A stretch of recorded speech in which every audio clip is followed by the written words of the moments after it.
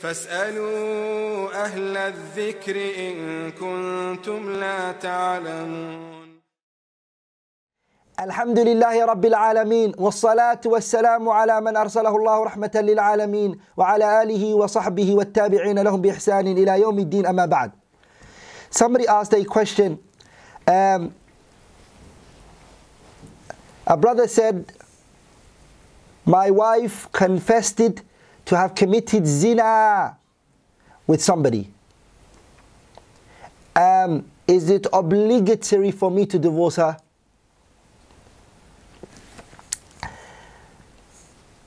As we know through the Sharia, any person who commits zina after they go through a marriage, a legal marriage, what we know from the Sharia is that there is a hadd which the Sharia has set, and that hadd is rajm. But now a lot of the times it can't be done. In many places in the world you can't see that hukum shar'i being fulfilled. But what matters to us here, inshallah, is the question, the person who put it to us. He says, I find my wife and we are married. She went and she committed zina and she admitted to it. At this point, by her committing that zina, the person asked two questions. Do I have to divorce her? And the second one is, will the divorce happen automatically? As for the divorce happening automatically, then the answer is no, it won't. It is like shurbul khamr, sariqa. It's like her drinking khamr, her stealing. It's a ma'siyah. لا تخرج صاحبها عن دائرة الإسلام. The sin will not take her out of the fold of Islam. The only thing, or one of the sins that can break the marriage between you and her is a ridda. If she apostates or you apostate, automatically both of you are not married anymore. So what she has done is not like apostation, which then happens in fisakhul aqd. The relationship between you two breaks up. That's not the case. What she has done is a major sin. The divorce doesn't happen automatically, la.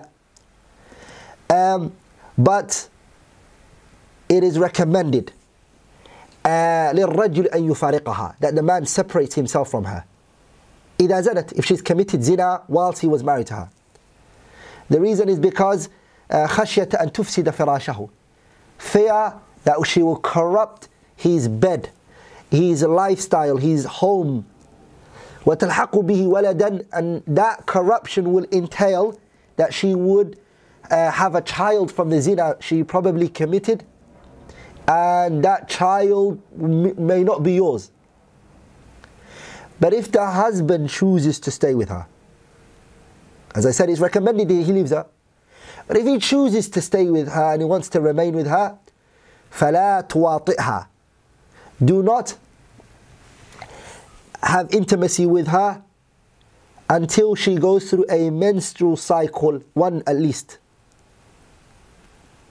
Because the Messenger sallallahu alaihi wasallam said, لا يحل لامرئ يؤمن بالله واليوم الآخر أن يسقي ماءه زرع غيره. The Messenger sallallahu alaihi wasallam said, it is not permissible for a person who believes in Allah and the Day of Judgment for him to water the garden of somebody else. Meaning, if she has committed with another man intimacy, this man could have planted something in her. So you shouldn't come and after and do anything. Wait until you verify that she is clear from having children. And if you choose to want to stay with her, then you can stay with her. But as I said, yustahabbu mufaraqatuha. It is recommended that you leave her. Wallahu a'lam. Wa sallallahu wa sallam ala sayyidina wa nabiyyina Muhammad wa ala alihi wa ashabihi wa tabi'in lahum bi ihsanin ila yawmi الدين wa sallama tasliman kathira.